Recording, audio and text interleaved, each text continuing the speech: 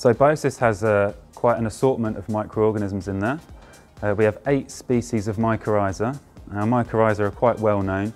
They form a symbiotic relationship with the plant, where the plant feeds the fungus nutrients that it's acquired during photosynthesis, mainly carbohydrates. And in return, the fungus feeds the plant water and nutrients.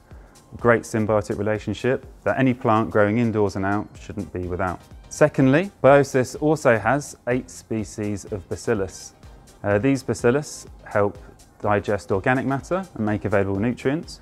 They can help protect the root zone against disease, and they can also help stimulate the root zone.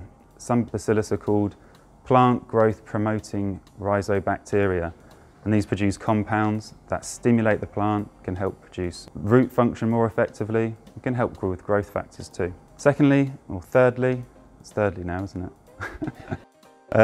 The Biosys contains Pseudomonas. Now, these are really good at degrading complex organic matter and help keep a clean root zone, as well as stimulating plant growth too. Biosys also contains Trichoderma.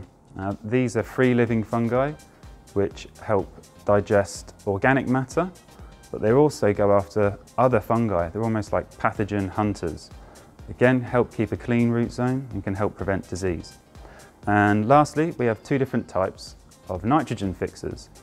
These don't form a relationship inside of the root. These live freely in the growing medium and take atmospheric nitrogen and make it available to the plant. And that enables us to run our nutrients at a slightly lower level and reduce our nitrogen input into the system.